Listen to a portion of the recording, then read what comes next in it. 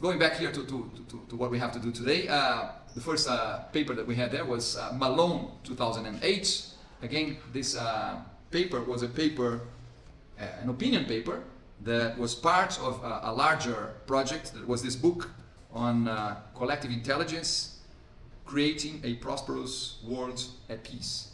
Notice in 2005, they were thinking that that was where we were going. It seems that now they would be probably more concerned about making sure that we use our collective intelligence. Remember, collective intelligence and collective stupidity are the two sides of the same, the two sides of the coin, right?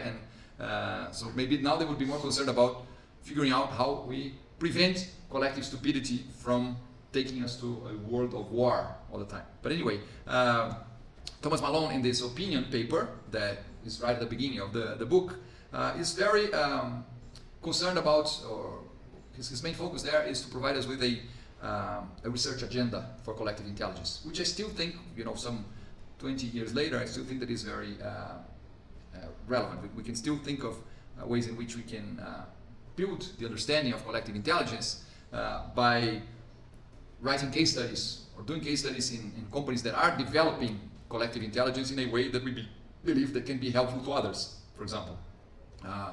Searching for new examples of collective intelligence.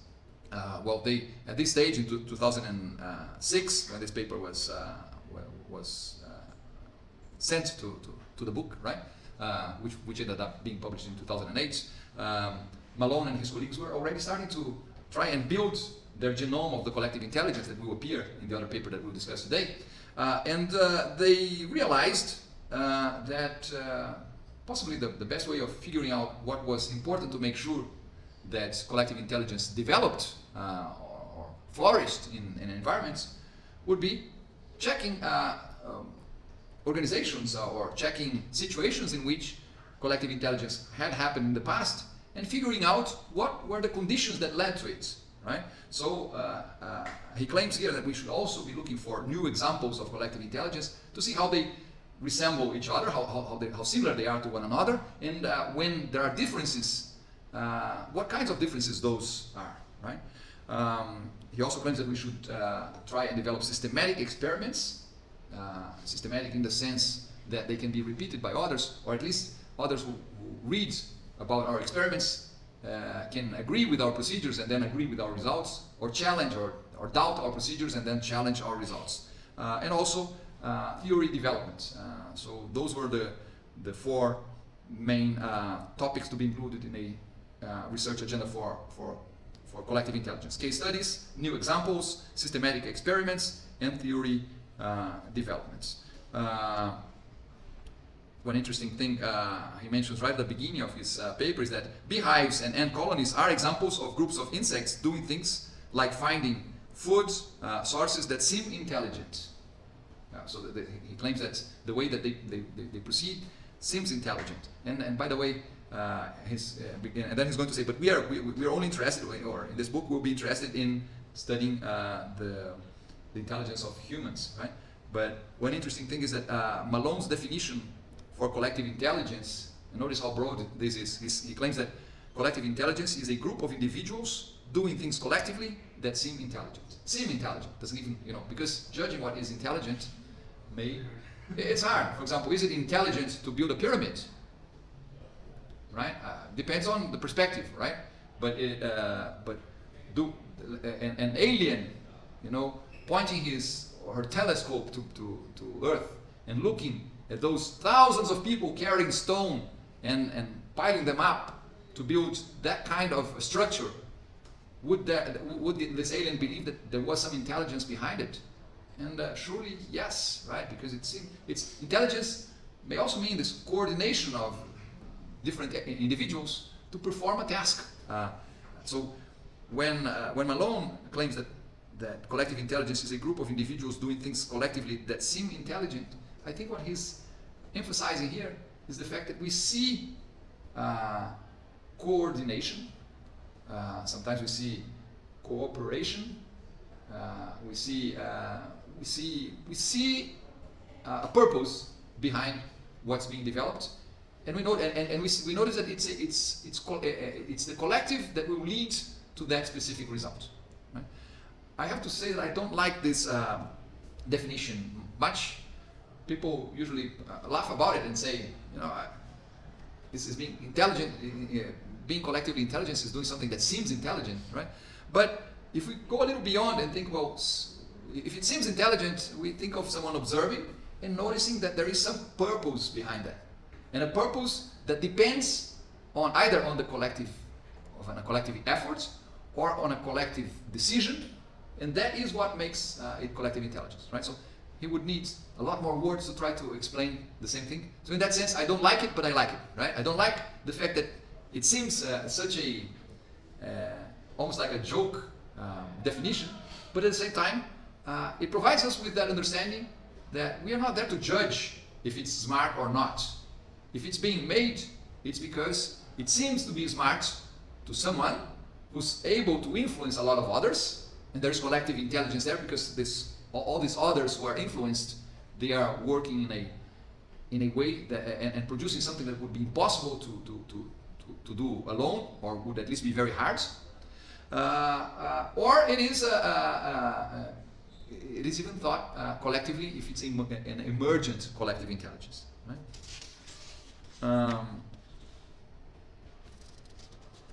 So he uses this opinion paper to also provide us with the purpose of the Center for Collective Intelligence that he had started there at the MIT. And he says, the key question we're using to organize our work is, notice, a question that is used to organize our work already means what drives our collective intelligence to study collective intelligence. Okay? This question is, how can people and computers be connected so that collectively they act more intelligently than any individual, group, or computer has ever done before? So notice here that for Malone, collective intelligence is not only a human venture. He says, it's humans getting together with the support of computers. And this explains why collective intelligence is a term that didn't appear in Britannica 50 years ago, right? When Britannica was, let's say, one of those encyclopedias that people refer to. Because although collective intelligence has always existed among humans, it was not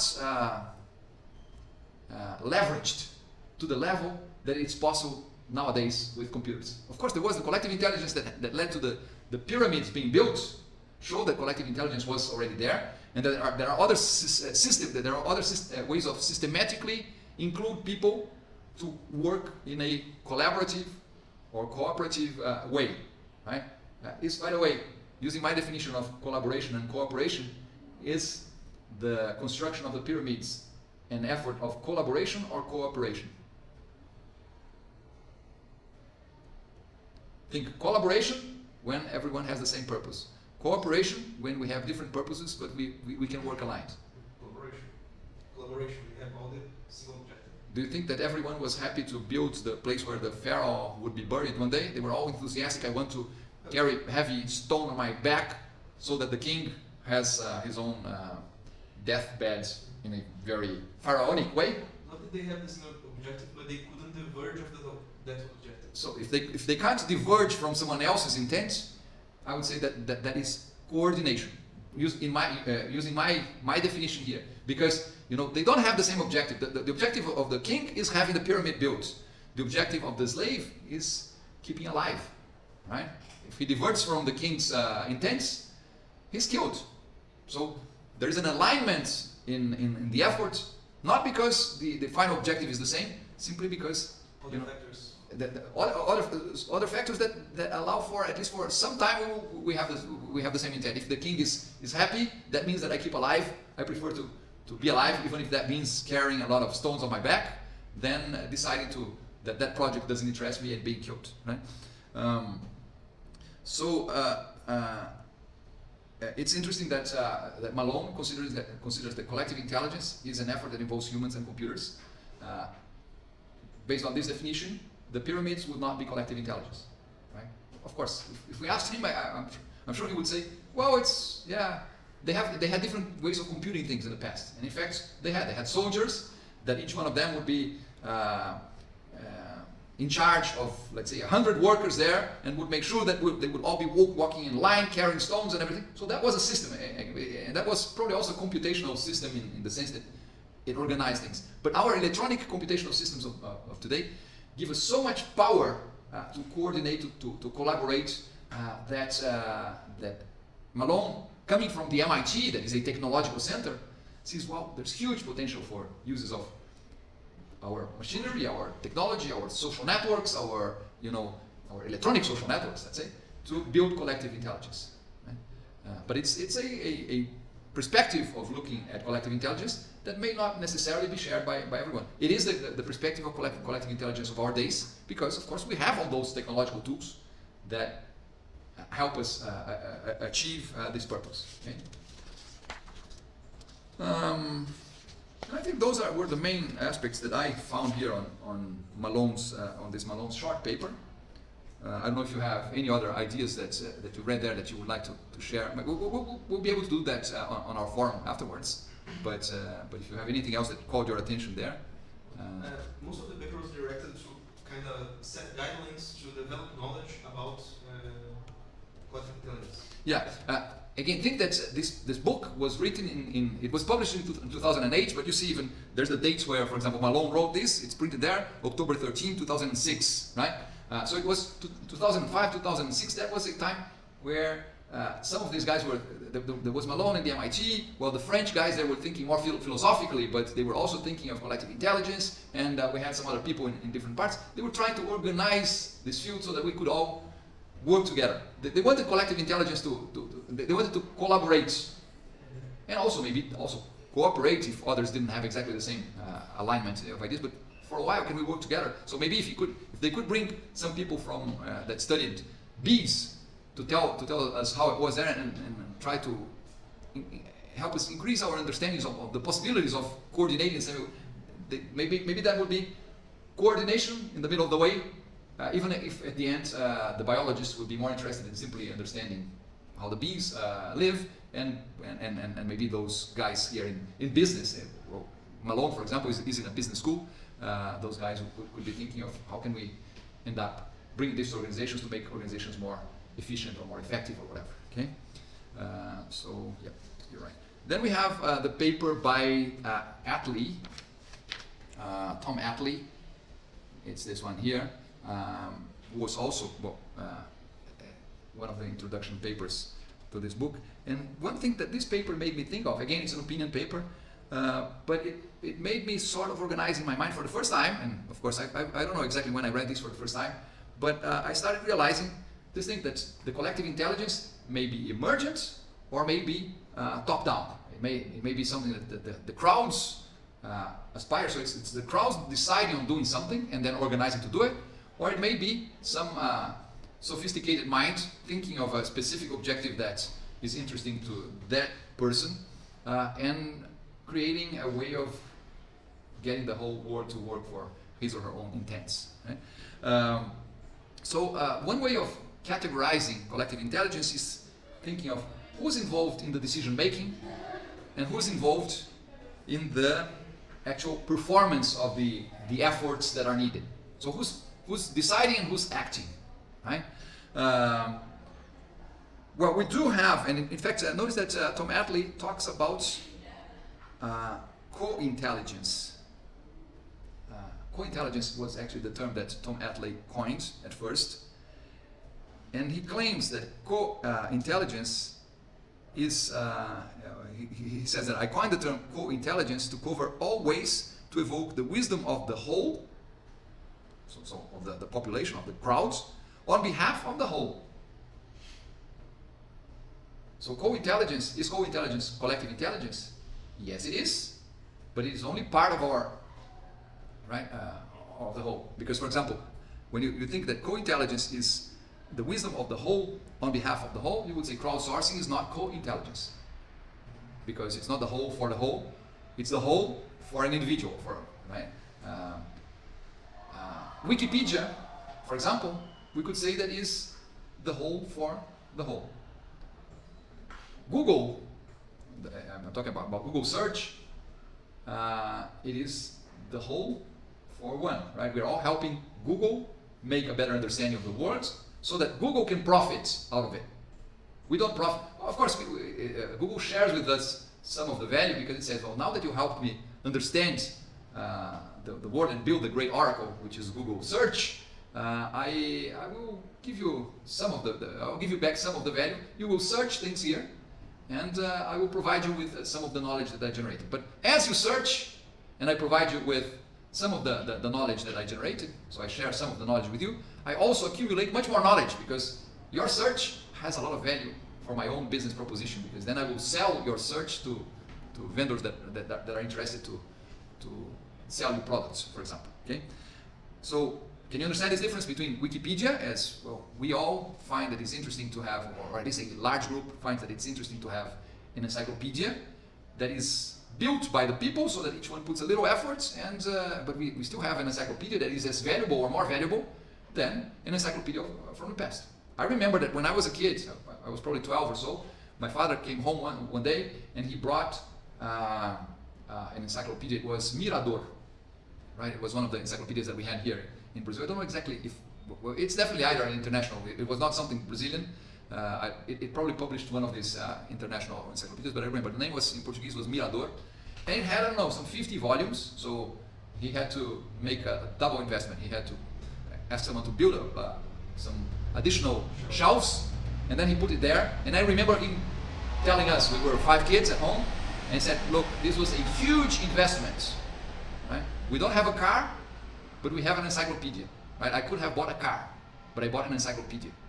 That was the cost of he actually said it's the cost of a Volkswagen, a Beetle of the time. So I would say that maybe he was probably thinking of an old Beetle, but maybe an encyclopedia like that could have costed, maybe, I don't know, in dollars, I would say some $3,000, right? $5,000. It was a lot of money, but at that stage he thought, well, this is the knowledge that you need to go through high school. I have 5 kids at home. It's a good investment. Please make good use of it, because the fact that it's sitting there on the wall will not pay back, right? So the payback here will have, you have to use it. Now, so many years later, we can think we don't have to spend the money that we would spend on a car to have an encyclopedia. We can build it together. So in this case, this is definitely an example of co-intelligence using Tom Atlee's terms. Unfortunately, I don't see this term being used. It would be good if we kept using, for example, creating these differences in categorization and saying, well, so if it's the whole, to the whole, we'll call that co-intelligence. If it's the whole working for individual, so if the decision-making process happens in a centralized fashion, and then the action, the effort is done by the crowds, then well, an example of that would be crowdsourcing, but we could have a name for this situation in which the decision is centralized, but the effort is carried out by crowds. Then we have a situation which is the opposite to let's say, to crowdsourcing. That is where the group takes a decision and an individual performs it. Can you give me an example of that kind of collective intelligence, where we as a group decide and then an individual will have to perform? In the army. The army? Well, in the army, the general decides we're going to war, and then he sends the soldiers. Messenger. They decide the best way to go. I don't know, Marco. I think that in the army, it's very centralized decision. One decides, and many obey and don't question. Yeah. It's up down, yeah, and it's up down, and it has to be up down because I mean, if you want people to fight a war, you have to send them, and they shouldn't question. They should go. Should an example be like representatives? Yeah, the mayor of a city, for example. We all choose the mayor, and after we elected this guy, he or she is elected to perform what we expect. Otherwise, we kick this person out after 4 years, right? So, the person in charge of, let's say you live in an apartment building, there are 50 apartments there. You elect a, I don't know in English, a síndico. It's the person who's in charge of making sure that the whole building is working, that the elevators work, that the doors and gates of the building work properly. So that's a person who's chosen by a large group. The large group decides what the priorities are, what needs to be done, and then that person, is this collective intelligence? Sure, it's collective in the decision making, and then it involves an individual to perform it. Well, and then the only situation in which it's not collective intelligence, it is when the decision is individual, and the action or the performance is also individual. That is typically individual intelligence, right? If you decide something for your own life and it depends on your own efforts and nobody else's, there's no collective intelligence there. But notice that we have already established at least 3 groups. The whole thinking or deciding and the whole executing, Atley would call that co-intelligence. Again, I don't see many people use. Maybe could anyone search Google Scholar very quickly and check how many? Just check Google Scholar for co-intelligence and see how many papers you see there. I may be wrong, but I don't think that this term has been used as much as it could have. Mainly considering that Atley was writing about this. 1080. It's little, right? 1080, right? And now look for collective intelligence. So we'll see the order of magnitude of. And we're talking about Google Scholar here, okay? Wi-Fi is really slow. No worries. Let Wi-Fi take its time. 3 million. 3 million, right? So 3 million papers. 3 million citations on Google Scholar on collective intelligence, only 1,000 on co-intelligence. So I'm saying, I'm sorry, Mr. Atley, you had a great idea, but people didn't follow. So you didn't perform a collective intelligence. You did not generate collective intelligence. You could have thought alone and have everyone agree with you. But again, we may not be using his term. Maybe there is a different term that is being used. In fact, I don't see this. I would like to see a lot more categorization of collective intelligence. I would like to have a term for something that is thought by the crowds and performed by the crowds. And then I would like to have another term that we could use to talk about something that is thought by the crowds and performed by an individual, like the mayor situation or the. I think that now I was thinking about the síndico in English. I just think that they call it the manager, right? The manager of the building. Yeah. And you know, because making these differences would make it easier for us to discuss the topic. If I were talking about co-intelligence, you would all know, oh, okay, this is all for all. This is that very, I don't know if it's very democratic. But it's everyone has the power of performing the work, but everyone also contributes to the decision making, right? And in other cases, so all for all is definitely much less manipulative, much less, you know. Malleable. No. I'm talking about manipulation. You know. So when you have crowdsourcing, my critique to crowdsourcing is that it may be an interesting way for an organization to have its own objectives achieved, but it may depend on exploitation of others. Uber, for example, is a crowdsourcing way of achieving something, right? The decision making happens there at Uber, the company. So the benefits are all for Uber. What is Maria Vitória saying? Síndico is I don't know. Just anyway. Uber is collective intelligence, but we have been using the term Uberization, for example, even as a way of putting labor down or de-skilling de-skilling humans, and there's a lot of criticism about the Uberization process that turns individuals into less powerful and less capable of deciding on their own. So I don't think that it's necessarily like that. I think that there's a lot of these centrally coordinated or centrally developed processes that depend on a lot of people that can even lead to a better stand for the individuals. And in fact, I had one of my students a few years ago, Fernanda.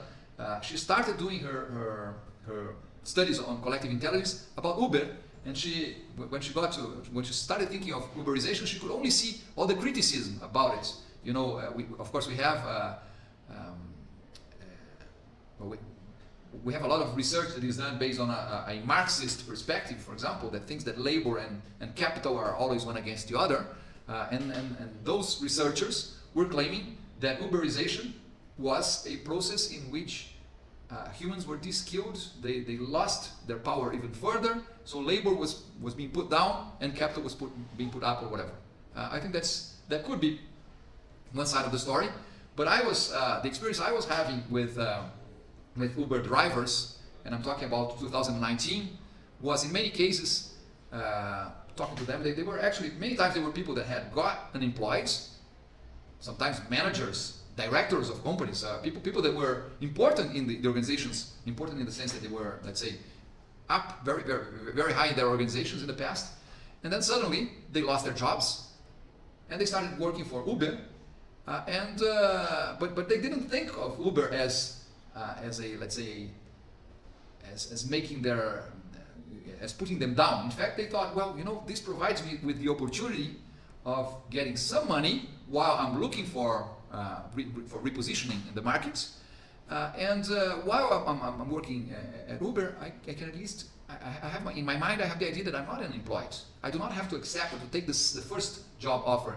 that I receive. I can give myself time to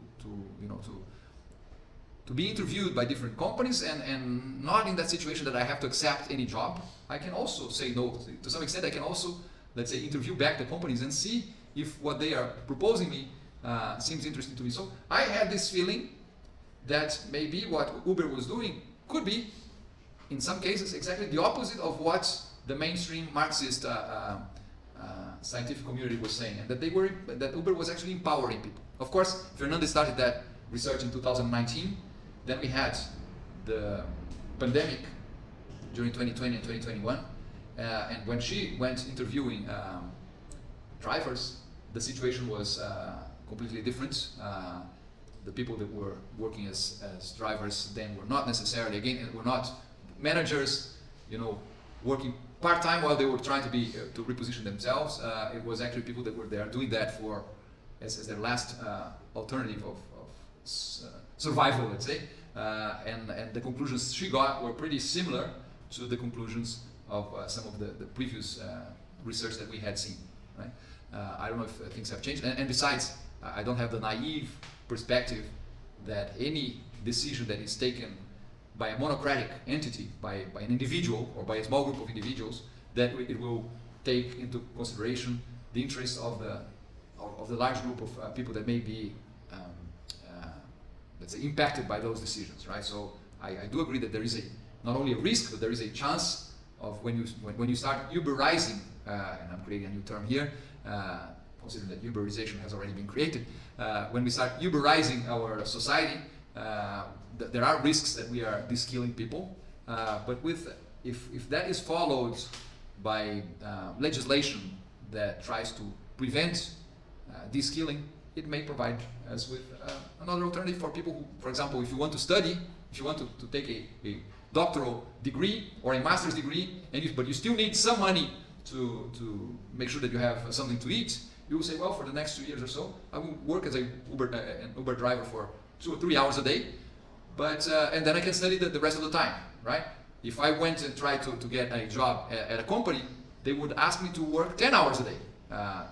And I would have no choice, and I could not study. So which of the two situations is more de-skilling? The one that doesn't allow me to keep improving my intellectual possibilities, or the one that is maybe providing me with let's say a job that is not so attractive, that does not pay much, but that this pays me enough for me to survive while I'm achieving other interests of mine.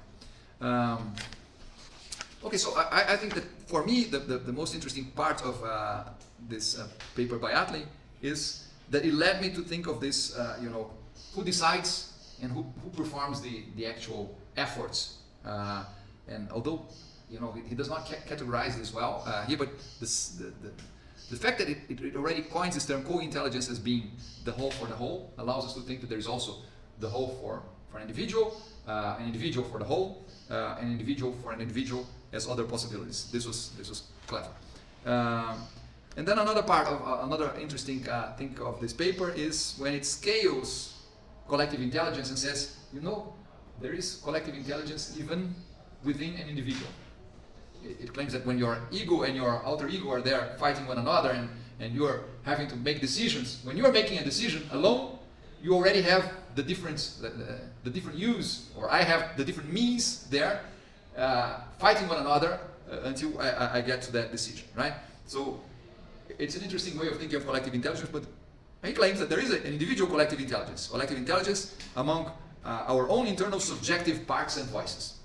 And then he says that there is this interpersonal or relational collective intelligence that happens in, when we talk to someone else. There's a group collective intelligence when we are performing in a group.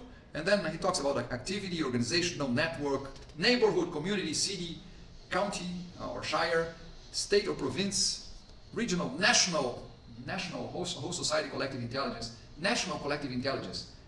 I prefer to think of, when I think of national, I always think of, when I think of nations, I always think of collective stupidity. I find it difficult to think of collective intelligence there. But, well, let's not be too harsh on nationality. But when we think of national collective intelligence, it refers to things that we, for example, we all as Brazilians aim together or think together our values as a country, if they exist, right? And then he even refers to a global humanity collective intelligence. Again, I don't think that he was very successful in coining these terms in a way that the discussion that happened after 2008 followed these patterns. But it's at least interesting for us to think that, well, the first level of collective intelligence that exists is the one that exists within our own brain, right? It's us weighting different perspectives, weighting different ideas that we have in our minds, and checking which one of them will survive or will impose itself to the other ideas that sometimes contradict it, and before we express our own understanding of, or before we act or decide individually and do that as part of a larger movement. So this was what I had to say about Atlee. I don't know if anyone had anything else that you wanted to discuss about that paper specifically. They're two very simple papers. They're introductory papers to the book. Both authors they're more interested in trying to show us a path to go than coin their or make sure that we follow their own ideas. So I don't think that any of these papers is very polemic at all, and at the same time they're interesting for us because they bring some insights of new ways of thinking that we wouldn't without them. Then what do we have next? Salminen. Salminen's paper. Well, this is from Atlee's. This is from Malone. This is it. Salminen's paper is the one that I told you is more academic in the sense that it was, notice, and it needed to be so, it was published in the proceedings of this collective intelligence conference that happened in 2012, right? This collective intelligence conference, I believe, if I'm not wrong, is the one that MIT held for many years. I think it still happens. So if any of you write on the topic, you may submit to this conference that happened there at the MIT. And but of course, being a proceeding paper, it needed to bring the results of research that was performed by the author. And what Salminen did here was a literature review. He tried to check what others had written about collective intelligence in the past, and try to make sense of the whole of these papers that had already been written, right? I think I'll use this paper also to discuss a little methodology of writing an academic paper with you, because this is something that you have to do, right? So notice that an abstract always has to show, or should show, three things: the objective of the paper, the methodological procedures that were used to try and achieve that objective, and the results that were obtained, right? So if you look at this abstract here, can you find there what the objective of the paper was?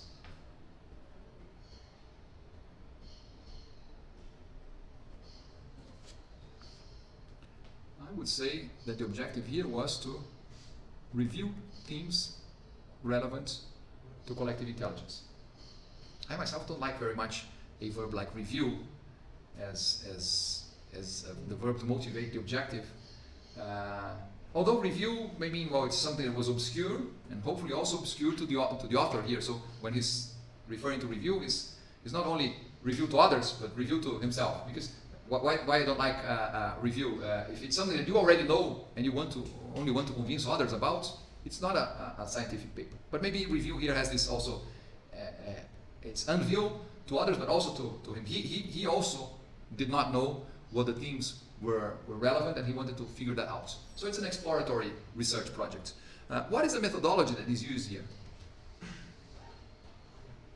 Keyword search. A keyword search, yeah, performed on the Web of Knowledge, which is a database, and then, yeah. So this was the methodology that was used to select the papers to be analyzed. And what were the results that were obtained? 3 levels of abstractions, macro level, micro, macro, and emergence. So nobody knew beforehand what he would find on those papers. But after reading those, I think 40-something papers that had been written about collective intelligence and that appeared in the Web of Knowledge database, he figured out that some of them were more focused on discussing collective intelligence from a micro level perspective, and this micro level is from the level of the individual. Others were more interested in discussing collective intelligence from a macro level, which is the level of the collective. And some of them were concerned about discussing what he calls here the emergence of collective intelligence, that in fact represents the emergence is the bottom up. The crowd, let's say the crowds or the collective, whatever is generated at the individual level, and bringing that to the collective level. I think that in general, this was the findings. The paper is not. Sometimes I find it. I don't know how you found it. It's that kind of paper that you have to read more than once to understand the details. But it makes sense that. It makes sense that we have collective intelligence being studied at those 3 levels, and I find that this is a good contribution. When we're talking about collective intelligence, what is the perspective that we are using? Are we interested in the individuals in the collective intelligence? Are we interested in the results of the collective?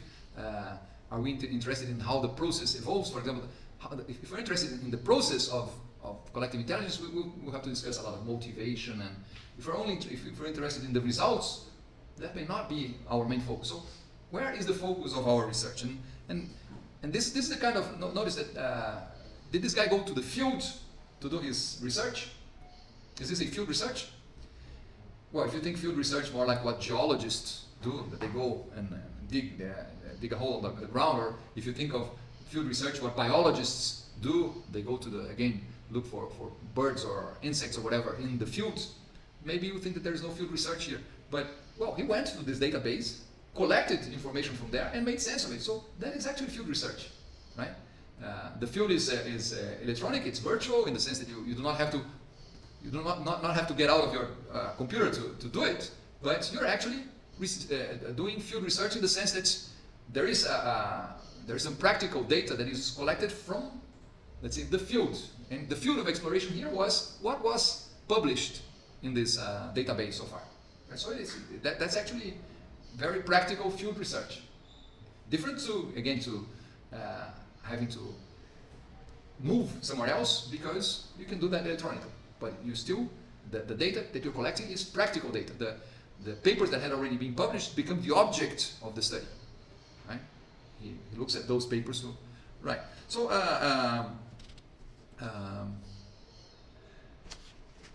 I think that the paper has this virtue of showing as an example of a field research that converted into, so that looked at the practice and what happened and converted that into some new knowledge. The new knowledge presented here is this categorization of the 3 levels of research. The micro level, in which you were trying to enable the factors related to the individual human beings. The emergence level that talks about the process, how it happens, and the macro level, that is the level of the cross. And then there's this table 1 who shows where he got evidence of each of the concepts that he discusses in the paper, relating them to the papers that were the objective of study.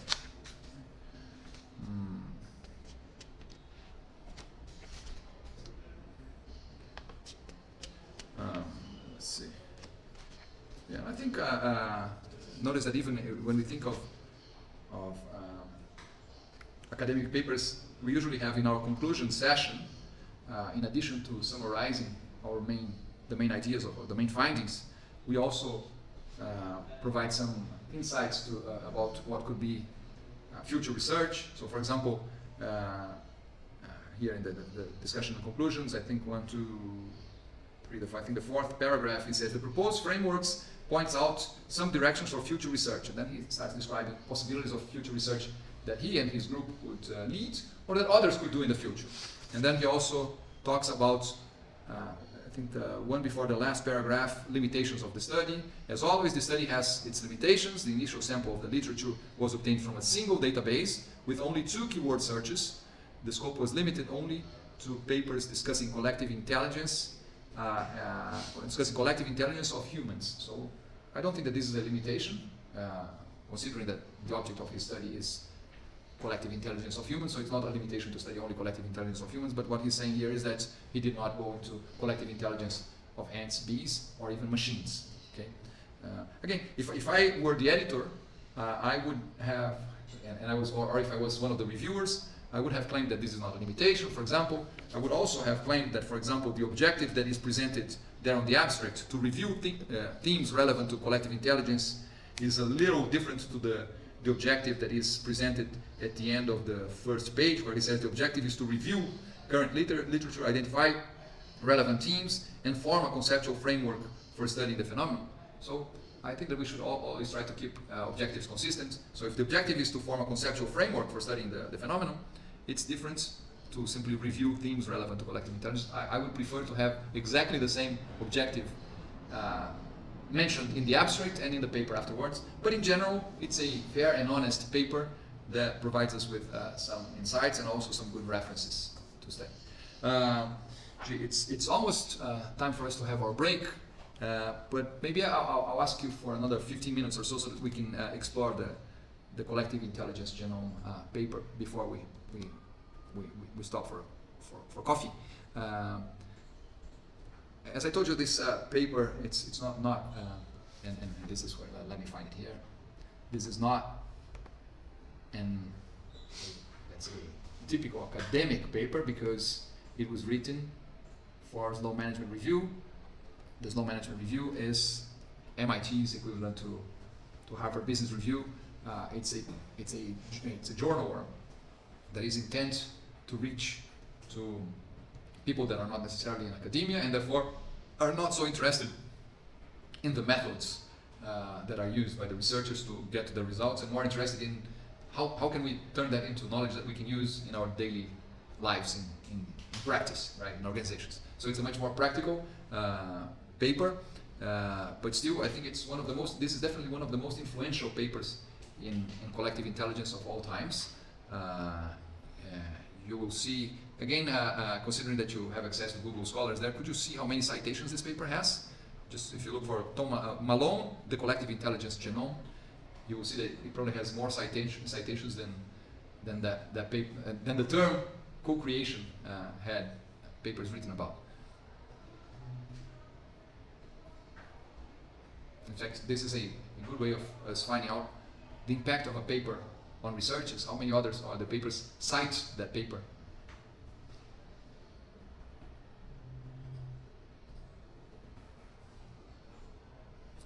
You have to look for The Collective Intelligence Genome in Google Scholar.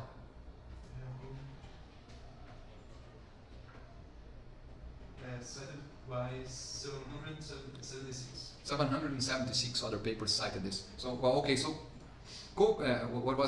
co-intelligence had more papers written about then we had citations on this paper. But 700 citations is a lot of citations. Right? I have to tell you that whenever I have a paper that I write that has more than 10 citations, I find that it's already an impactful, I cause an impact. Because being cited means not that you were only read by 10 people, but it means that 10 people that read your paper were also able to produce science with the level of quality that was selected to be published somewhere. Right? So it's not that you may think, well, 10 citations is too little. Well, it means that 10 other people, 10 other writers, academic writers used your work, right? At least 10 other researchers doing their doctoral theses or their master degrees or whatever, they read, and it's not only that they read, but they read and they thought that what you wrote was impactful enough to be cited in their own work. So it's a lot of citations that this paper has. I expected more, in fact, but because I think that this paper here, it has the building blocks of collective intelligence all mentioned here, right? Their idea was to, well, although it's not an academic paper in the sense that they're really concerned with their methodology, to really concerned in presenting their methodology to us, they explained here that they went there checking for whatever company they thought that did anything related to collective intelligence. They included in a data set, and then they started analyzing what were the things that these companies did, in which ways they were different to traditional companies, and in which ways they were similar or different to other companies that also performed things that related to collective intelligence. And basically, they figured out that they had to think of, in order to think of the genes of collective intelligence, they had to think of a few questions. The first of them, what is being done? Is it a matter of creating something or deciding about something? Because we can have humans involved in creating, which means putting their muscles to work, or their brains, but to do the effort, let's say. Or you can have humans involved in the decision-making process. And of course, if we're thinking about decision-making, there are several different ways of collectively deciding. And if we're thinking about the creation, there are also several different ways which are going to be explored in the paper. Another issue is who's doing the whatever is being done. Is it something that is done by the crowds or by, well, the hierarchy? The hierarchy meaning someone thinking alone or someone in the organization deciding what others will have to do, right? Another question, why are people doing that? What is the motivation for being engaged in a collective intelligence effort? And they claim here basically those three genes: money, love, or glory. I've been telling you about money, love, and glory since the beginning of semester. This is the oversimplification, but it's an oversimplification without here saying that it's a bad thing, right? You will see many other authors, when they talk about motivation, describing several different reasons why people would get engaged into collective intelligence. But I have found it challenging to find anything that I cannot include in one of these three more generic baskets. Right? Money would be either the traditional payment for service with cash, but it could also be any other situation in which someone receives a pragmatic benefit, a direct benefit from the participation in the collective intelligence effort. Glory would mean some sort of acknowledgement. And there's some fuzzy areas there, for example, between glory and money, because sometimes you want glory for glory, you just want to be, and maybe glory is not exactly the best term, but it's, you want recognition, you want people to tell you that they appreciate the effort that you put into something, right? Glory doesn't need to be glory, recognition would be part of this. But sometimes you want the glory because you can convert the glory into money. Right, so it's fuzzy there, and sometimes glory also it's fuzzy with the boundary with love, because sometimes you just want recognition, and it's recognition almost like love in terms of respect, and you know you don't want anything more than respect for what you did, and could be some sort of love, which is also a very vague concept here. But I like these three because at least they give us an idea. We need to, if we want people to be involved, we need to make sure that they find reasons to be involved. And in general, most of the collective intelligence efforts happen in situations where we do not or we cannot pay. If we could pay, we would hire people to do it, right? Instead of doing that, we want to engage them either because we make them feel that our intents with the projects are similar to theirs, and therefore they may collaborate. And people collaborate, let's say, for love.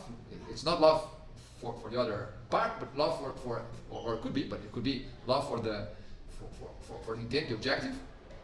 Or they can coordinate activities because they think, well, you know, at the end we will split again because my intents are different to this other organization. But meanwhile, we can go together because we're stronger together. And that notice that sometimes it's more pragmatic, sometimes it's sometimes it's more to the love side, sometimes it's to the money side, sometimes it's more to the love side. But again, why people are doing is important. And then how is the thing being done? You can have either collaboration, you can have a collection of possibilities. And depending on, again, on what the answer is for these what, who, why, and how questions, we end up choosing among the different genes that represent each of them. Well, it gives here some examples, even of situations of collective intelligence. For example, it shows the genome of Linux, and it says if you think of the what, it's basically the creation of new software modules. That's the what creates, and the what related to a decision. It is there's the decision of which modules will be included in the next version of the operational system. So the creation of the modules is done by the crowds. The decision of which modules will be included in the core of the operational system is done by hierarchy. It's basically Linus Torvalds and his close friends, let's say, the people that are more directly involved.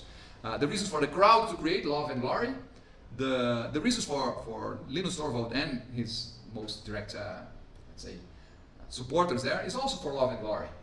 There's no money involved in the Linux project, all right? At least there is no, or money is not the main issue there, right? So that was the why, and the who was the crowd, or and now the how. Maybe I should show you this here and there.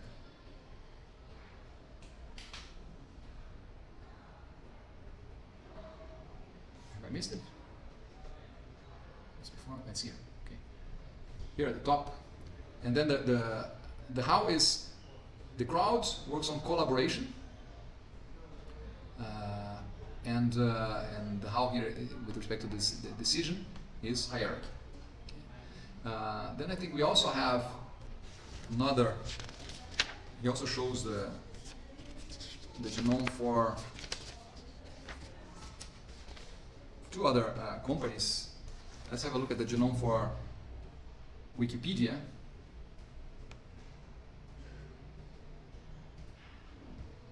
This is the genome for Wikipedia and the genome for, I'll try to make this a little larger.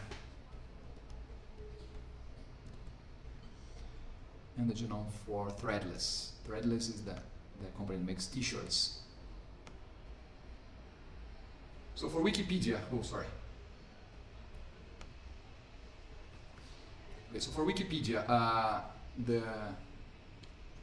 there is the example, create a collection of Wikipedia articles. So who creates a new article? It's the crowd, and the crowd does that for love or glory. Nobody gets any money for that. And how? Notice that here it's collection. What means collection is each one writes a different article. Okay, which means that the effort itself is very individual. Right? A person writes an article. It's not that it's written together. At the first, of course, it can be edited later and it becomes a more collective thing. But at the beginning, it's individual. Then, how does for this creation of the collection? What is how does the decision? What is the decision that happens there? There may be a decision whether to delete something that was included there. Sometimes because it's either wrong or simply. Sometimes it could be just graffiti. We don't see graffiti on people just writing rubbish on Wikipedia simply because the crowd is fast enough to decide that it's wrong and take it out. Right? People also do it for love and glory, But the process here, how? Is by voting, right? So several people will there vote, no, this doesn't belong here, this doesn't fit, this is not, let's say, this is an advertisement. Sometimes people write things there to advertise a product or something like this, and then when there are a few votes saying this is no good, then there's another decision maker here that will decide whether have a final decision on whether to delete or not. That is the administrator, does that for love or glory, and it's hierarchy because this is not anyone who can delete. People can suggest deleting, but they do not delete directly. Okay? And another example is of editing an existing Wikipedia article. So there is a creation, is basically the editing that is done by the crowds. They do it for love or glory. The form it's done is through collaboration. But then there is a decision if that version, the new version is to be kept there. That is also taken by the crowds, and it's by, they claim here it's by consensus, right? If nobody, it's basically, yeah, we think it's all right, it keeps there. Well, Wikipedia is a well-known company, so it needed no introduction. Now we have another company here that may be less familiar to you. Or we actually have it's talking about two companies here, Innocentive and Threadless. Innocentive is a platform where companies include their challenges, the problems they have, and specialists around the world, maybe scientists around the world, will compete for a solution. Okay. And Threadless is a company that makes t-shirts and involves the customers in the creation of the graphics, the creation of the design of the drawings, or that will be silk screens to the t-shirts, and then it also has other customers involved in selecting the best ideas, and so on and so forth. So let's see, in Innocentive, then the creation is, what needs to be created is scientific solutions.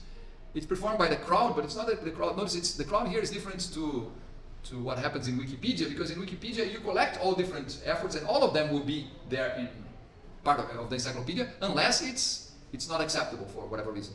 But here, for Innocentive, the crowd provides solutions. It's a crowd of scientists or crowd of specialists. They do it for money because they want to be paid for their ideas. But it's a contest in the sense that only the best idea, only the selected idea will be paid for. So everyone else is giving ideas not for free because they're not used, right? They're ideas that will be wasted because there was one selected idea or that will win the contest, and everyone else in the crowd is risking. Although everyone wants the money, most of them will get nothing, and one of them will get possibly a lot more. So it has a little bit of a lottery sort of sense, right? You think I'll risk my time here, I'll put some time into convincing this company that my idea is the best, because I can then, they will pay me a lot of money for that.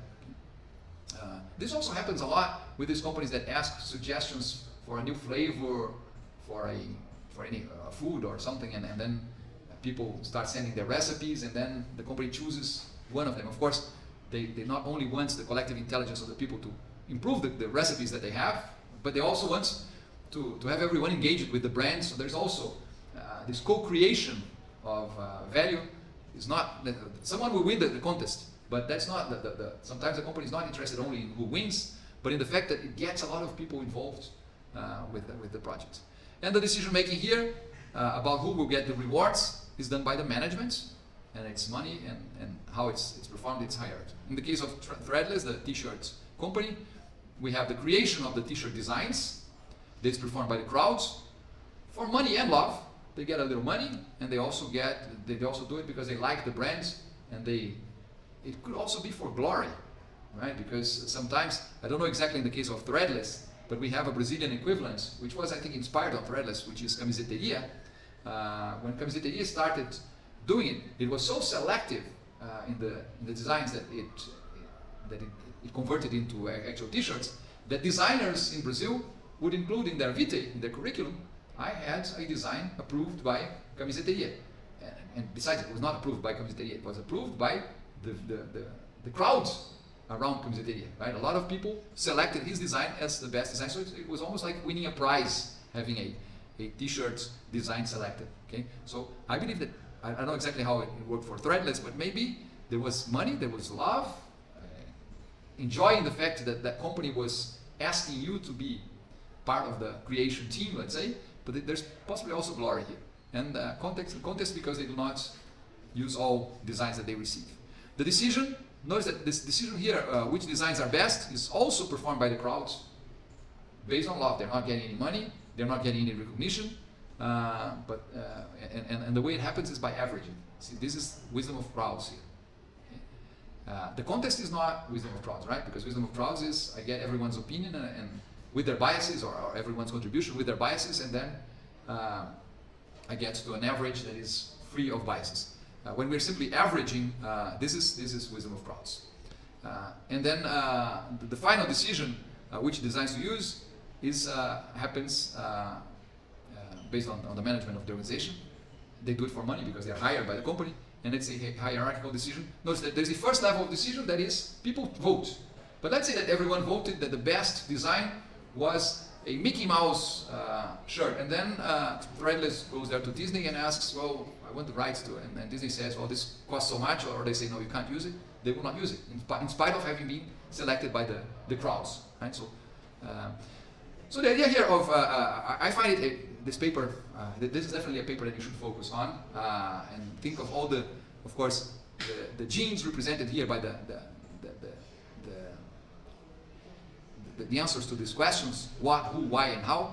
And you will notice that most collective intelligence initiatives are very similar in the sense that they have these genes, and it's just a matter of playing with them, depending on first if it's how does Atlee call it? If it's co-intelligence, there will be situations it's all for all. There's probably going to be a lot more love and no money. If it's all for one, the one who have to be paying, right? So there's probably either going to be a lot of money or some other kind of benefits for the users. Motivation is always very important.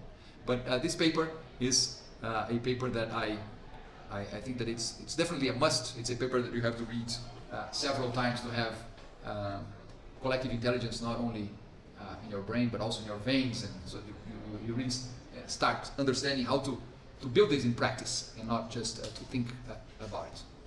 Right? I don't know if you have any questions. I don't know if anyone wrote anything in the chat. You know that I can't read the chat while we are at this part of the class, but if you have any questions, now it's the time. Otherwise, if you don't want to ask me anything right now, we can go for a short break. Maybe it's 10:20. So let's have a 15-minute break until 10:35 or so, and then we'll be back and work on our Moodle forum. And I will. Well, we already have some room there. I'll just check, but where you can express your ideas about these 4 papers of today. Okay.